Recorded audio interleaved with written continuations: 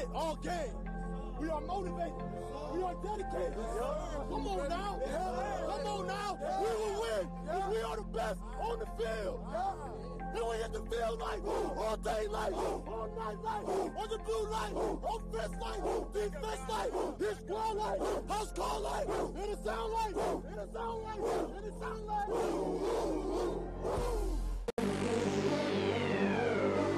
Yeah. It's official. It's official. It's official. Combine season is upon us. I'ma do this here forever. Forever. Try it. Forever. Forever. I'ma do this here forever. Manning throws. It is deflected and intercepted. Jimmy Smith has it. He's going in for a touchdown. All you haters better be gone. This is the day you've been waiting on. Now, Texas has they had their spring game. And before it got all terrible with the rain and everything, it wasn't that bad. And it was interesting to watch. You know, I'm not a Texas fan, but I wanted to see what they're going to look like. Is there anything going to be different? You know, obviously they have Sterling Gilbert as their new offensive coordinator. About 5 other position coaches that are on the team now. How are they going to look?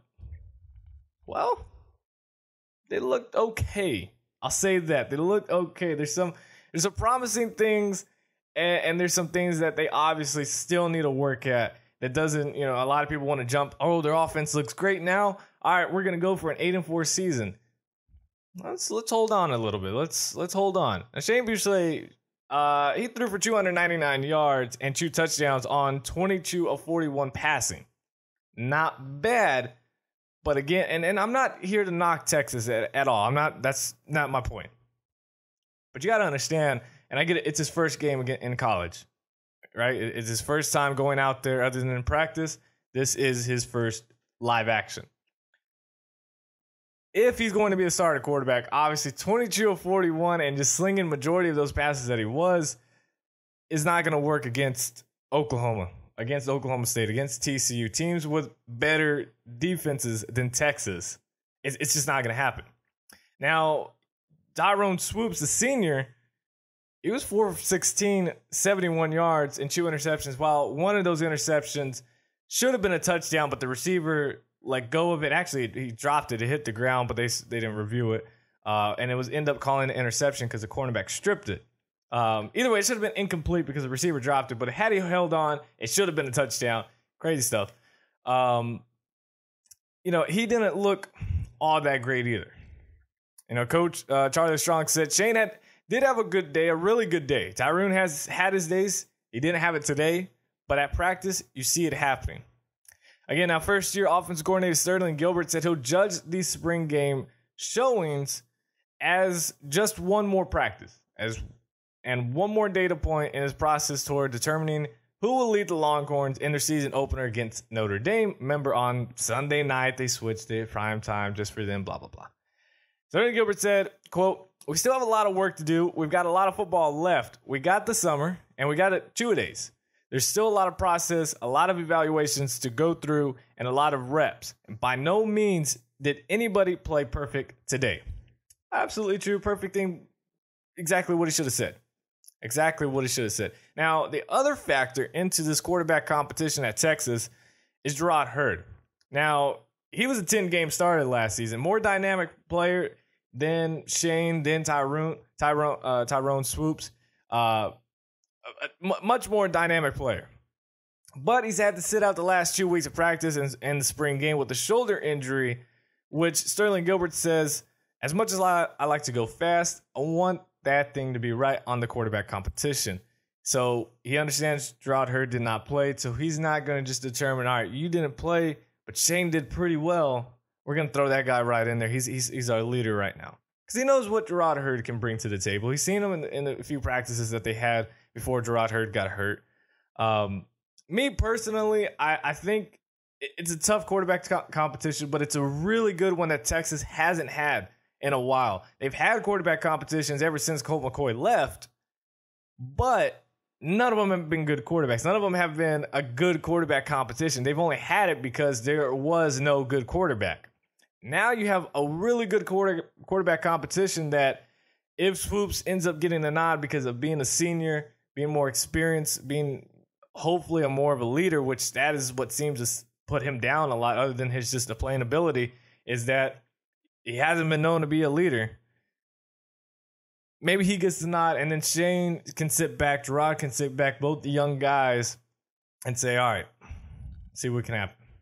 But it makes you wonder what will happen with Shane. Now, he did an amazing job. He shows potential of being the starter, if not this year, next year, and possibly, I doubt he doesn't beat Gerard Hurd next season. Unless Gerard Hurd becomes the next Colin Kaepernick, which he reminds me a lot of. Unless he becomes that, I think Shane has this next year and on to the future until he's gone. It'd be good for Shane, but you got to wonder if he gets a red shirt or not. In Texas, of course, it was with Mac Brown. They didn't do a good job with redshirting. They redshirt, I don't know if it was a quarterback or a receiver. I can't remember. And they redshirted him the entire season until the bowl game. And they ended up playing him in the bowl game because of another injury happened. Burned his entire red shirt, so that whole year was wasted. Can't get another red shirt.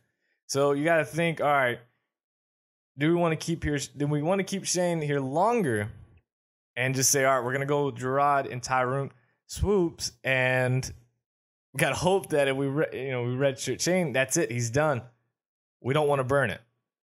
That hasn't been talked about. I doubt it happens because we know that Tyrone Swoopes is not reliable. He's not consistent. Neither is Gerard Hurd to move that offense. Shane looks like the guy to do it. But do you really want to throw in a freshman again and get burned? Watch him get hit a lot more, maybe get roughed up. And we've seen what happens to quarterbacks when they're not used to and they get roughed up a little bit. Their confidence goes down, their self-esteem goes down, and overall their playing ability starts to go down as well. Don't want to have that happen with Shane. Overall, I think Texas fans should be happy that you have a good quarterback competition. Obviously, the play calling was going to be really vanilla. It was going to be real plain.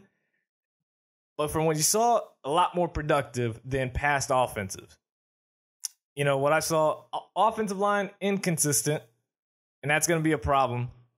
Receivers, they drop a lot of passes, a lot of easy passes that should be there. They drop a lot of them. And that's part of the problem with Swoopes, of him being 4 for 16, and part of Shane for being 22 for 41. There are a lot of drops that you just cannot happen against the Big 12 defenses, especially Notre Dame early, because they will change that game very, very quickly. Overall, very happy. If you're a Texas fan, be happy. I still think you're a year away from being an 8-4 team. I think this season, obviously, I would have to look at the complete record, which I plan on doing each conference by conference, team by team of the Power 5 video predictions here on YouTube, so be sure to check that out. I should have it up in a couple weeks.